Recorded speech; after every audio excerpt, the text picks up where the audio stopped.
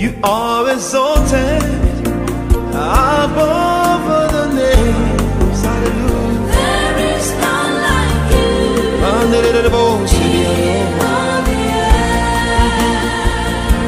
You are exalted above other names. Hello, a very good day to you. My name is Sister Temitayo. I'm a Christian content creator, and I'm here once again to share from the the Open Heavens Daily Devotional compiled by the General Overseer of the Redeemed Christian Church of God, Pastor E.A. Adeboye. And the reason I'm sharing from this particular Christian book is because the Lord instructed me to do so as I prepare to enter into the year 2020. So this is my 5th year of sharing from the devotional, and that's why we call it season 5. And all those videos from 2020, they're all loaded on my YouTube channel. My handle on YouTube is right on the screen. It's Aghedo, which is right on the screen. I will encourage you to visit my channel, not only to view the old Open Heavens videos, which are a great study guide, but most importantly to view the Open Heavens for the current day, and I'm certain that will bless you. And very, very, very, very important, while you're on my YouTube channel, don't forget to subscribe, like, comment, and share. And the Lord bless you as you do. Now, Pastor Adeboye led me to Christ in October 1997, a few years back, when I was in the University of Lagos, Nigeria in West Africa. And that will give you a few scriptures from the Bible and a memory verse, and that helps you to understand the body of the text. Praise the Lord. So let's go straight into the daily devotional. Today is Sunday, July the 7th. And this is the middle of the year, 1 week already gone. The Bible says that God will revive us, that He will revive us in the midst of the year. He will revive His works in the midst of the year. So God is going to revive us again. So, and that's why I was saying previously in previous videos that we need to revisit our goals for 2024, and just look through them and receive that new anointing to begin to start and follow those goals up. In Jesus' name, praise God. And I know we are in church, and this is the best place this is not the season or the time to miss church. We need God more than ever. We need His presence. His presence is our therapy, and the Bible says we go from strength to strength as we appear before God in Zion. We need His Spirit. We need the presence of God. In His presence is fullness of joy, and at His right hand there are pleasures evermore. There's healing in the presence of God. There's deliverance. Upon Mount Zion there shall be deliverance and holiness, and the house of Jacob we shall possess our possession.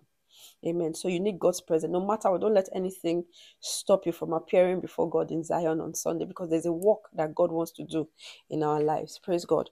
So today's daily devotional, the title of today's Open Heavens is God's Refining Fire. Refiner's fire. Fire. Holy Ghost fire. Praise God. We need it so much. We need His fire so much. John the Baptist said that when He's come, He will baptize us. That's talking about Jesus Christ. He will baptize us with the Holy Ghost and with fire. Hallelujah. He's the baptizer with the Holy Ghost. And He said that fire burns. He will burn up every chaff with unquenchable fire. He will burn the sickness, the hatred, the jealousy, the envy, the witchcraft, everything. He will burn it up with unquenchable fire. Amen. He will thoroughly purge His floor. In the book of Malachi, these are some of the scriptures that came to me as I was reading this. It talks about God, that He's refiner's fire. He's like refiner's fire and like the fuller's soap, and that He will purge the sons of Levi, that they may offer unto God an offering in righteousness. Amen. Praise God. Praise God. Hallelujah. God's refining fire, although that is coming from a different angle now. Praise God. Now, our scripture reading is taken from the book of Job, chapter 23, verses 6 to 12. Holy Ghost fire. Hallelujah. Job chapter 23, verses 6 to 12. Job chapter 23, verses 6 to 12. Now, I'm going to read from the New King James Version. And there's a reason why, because the King James can be a bit complicated, but I need to be able to explain properly. And I know Daddy said we should start from verse 6, but really for us to get an understanding, I'm going to start from verse 1, and I'm going to read as quickly as possible. So Job chapter 23 from verse 1. Job answered and said, even today my complaint is bitter. My hand is listless because of my groaning. Oh, that I knew where I might find him, that I might come to his seat. I will present my case before him and fill my mouth with arguments. I will know the words which he would answer me. and understand what he will say to me. Now, we're going into verse 6. We're reading from verse 6 to 12. Would he contend with me in his great power? No, but he will take note of me. There the upright could reason with him, and I will be delivered forever from my judge.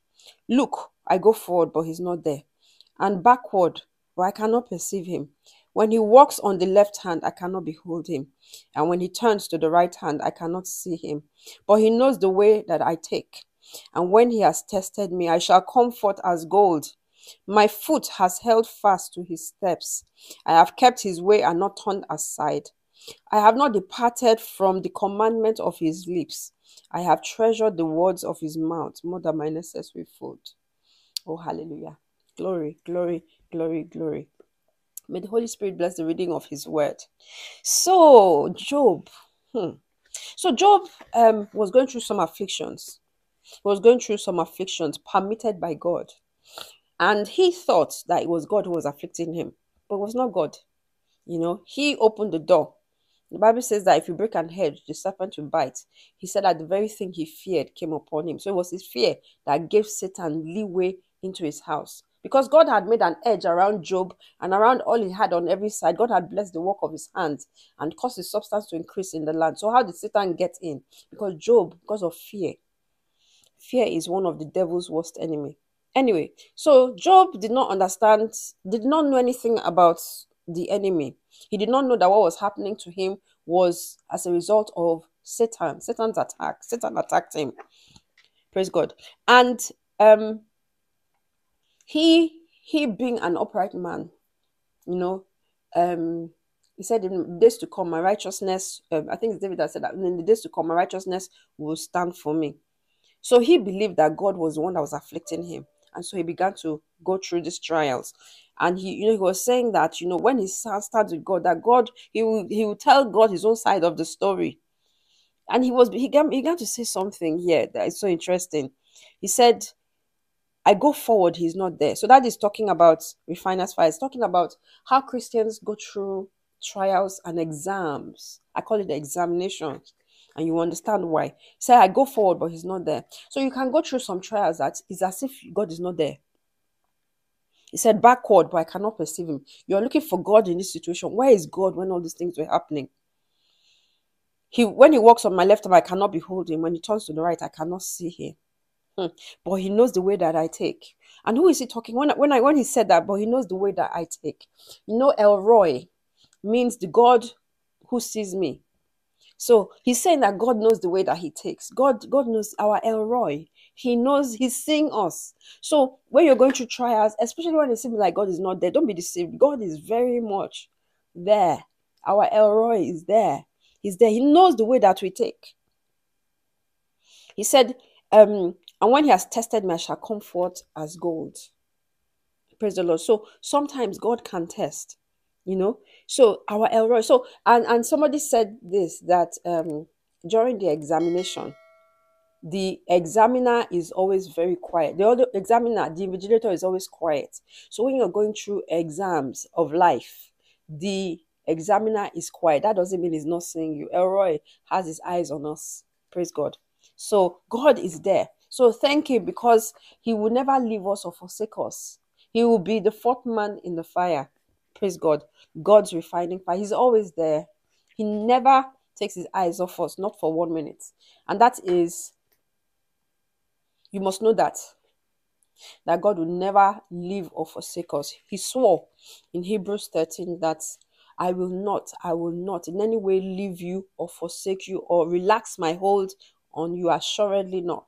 So God is with us, even in the fire.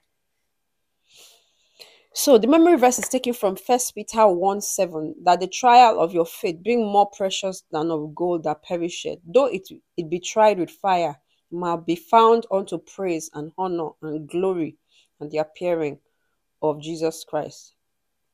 That the trial of your faith, being much more precious than of gold that perisheth, though it be tried with fire, might be found unto praise and honor and glory at the appearing of Jesus Christ. And the scripture that is coming to my heart is that if God does not chastise you, then you're a bastard. Then you're not one of his. Okay, so chastisement, God chastises his own. God will chastise his own. Okay, so it's a father can chastise his children, and God will only chastise us because we are his children. Amen. Kings usually get the best of everything that he says. Our God is the King of kings, and he wants everyone who surrenders to him to be the best. To achieve this, God passes them through a refining process to make them the best they can ever be. Just like a goldsmith puts gold through fire for it to come out purer, God will take you through a refining fire for you to come out purer and better. And are you willing to go through the refining fire of God? In John 15, okay, praise God. So God tests. God tests. When he has tried me, I shall come forth as gold, is what Job was saying.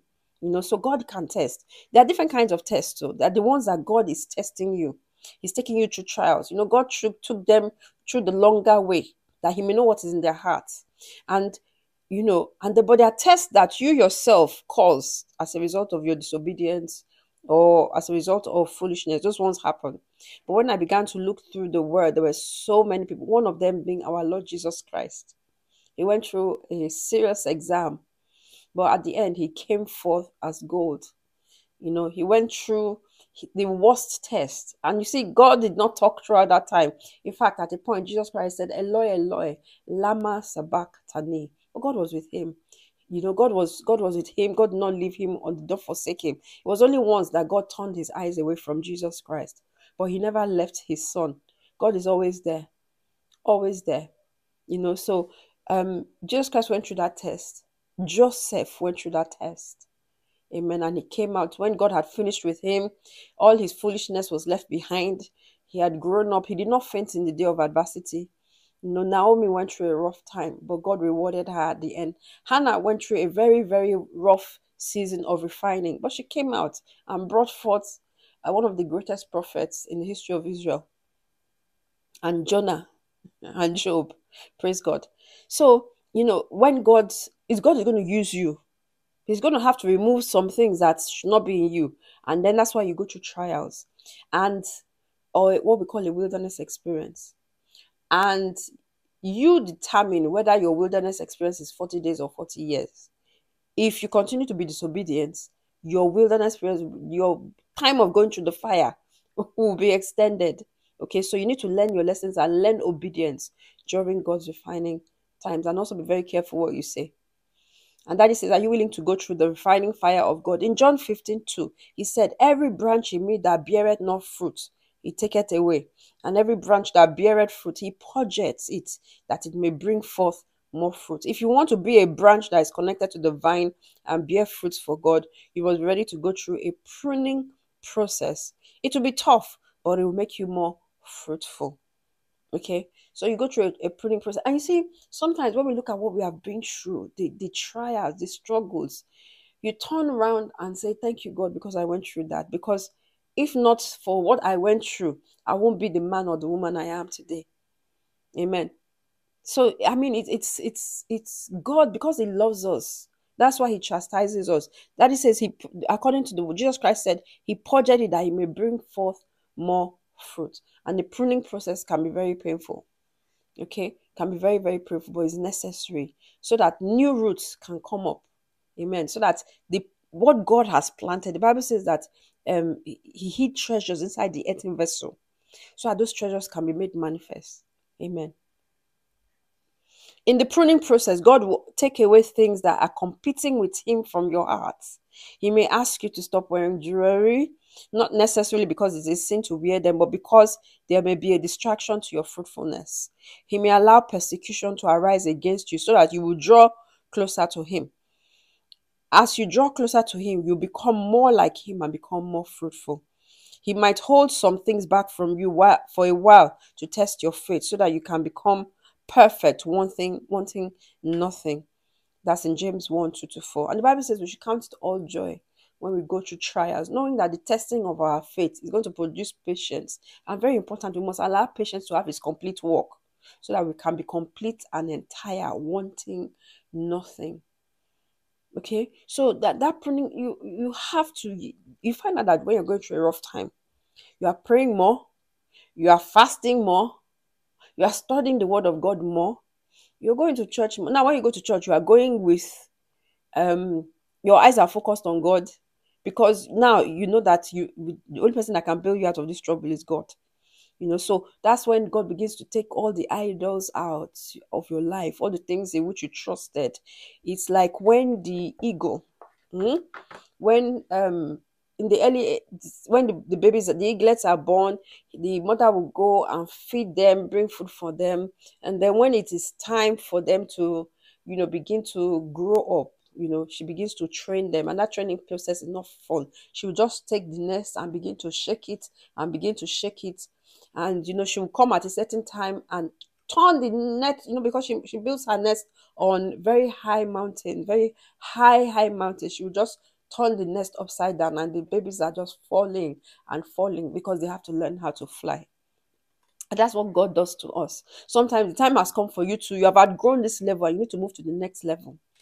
And somebody says new levels, new devils. Not very true. New levels, new angels are also assigned to you to counter those new devils. Praise God. Amen. So God allows us, sometimes you can put yourself into trouble, and you go through a rough time as a result of that. But sometimes the trials could be as a result of God training you. That's why you do so much, you do all you can do, and it looks like there's no change until you relax and let go and let God, so that He can do the work that He wants to do. You must allow God to finish His work. You must be obedient while you're going through those rough times. Be very obedient. Otherwise, your time in the wilderness will be extended. It can become 40 years.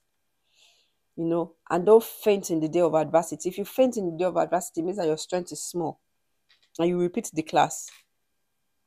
So at the end of the refining process, you become so valuable that people will run over each other to favor you. Just like everyone wants gold in its purest form, you become a spectacle to your generation. As everyone wants the best of fruits, you will have people from all over the world coming to glean from the great value that you possess.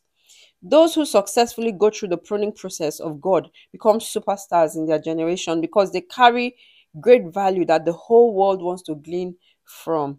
They are problem solvers, and people see them. They are problem solvers, and people see them as blessings.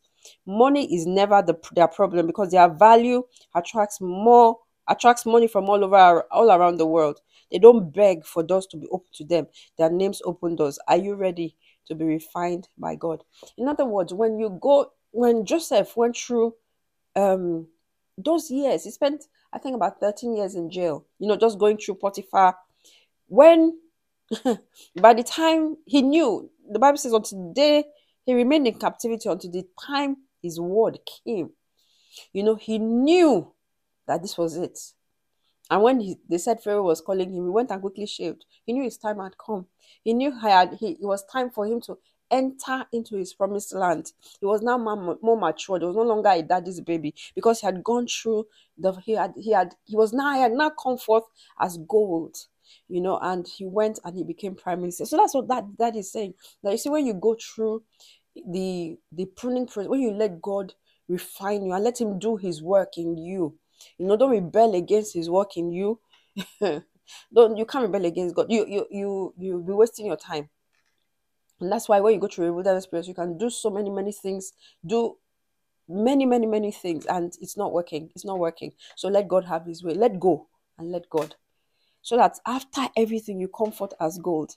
When Naomi came back from after losing her husband and her 2 children, and she came back, and they're saying, is this not Naomi? And God is so good.